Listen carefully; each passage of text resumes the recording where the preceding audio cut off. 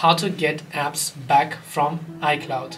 Hey everyone, welcome back to our channel. In this video I'm going to show you how you can go ahead and then get the apps back from iCloud, so make sure to watch the video till the end. Now, to get apps back from your iCloud, which means that let's say you have made a backup previously to your iPhone, now you want to restore the backup with all the apps, you just have to open up the settings application here, then tap your Apple ID profile from the very top of the screen. As you do that, right here you'll find the option called iCloud, where you can simply use to select the iCloud option here. And as you select the iCloud option here, you should be able to see this option called device backups. You can tap on device backups here, and here if you have made any sort of backups in the past, you'll find all those backups there, which you can simply use to go ahead and then restore it if you'd like, and which will also include all the applications that you might have backed up by the way.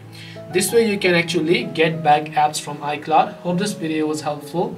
If you have got any questions, feel free to leave them down below. Thank you for watching till the end and see you soon in the next video.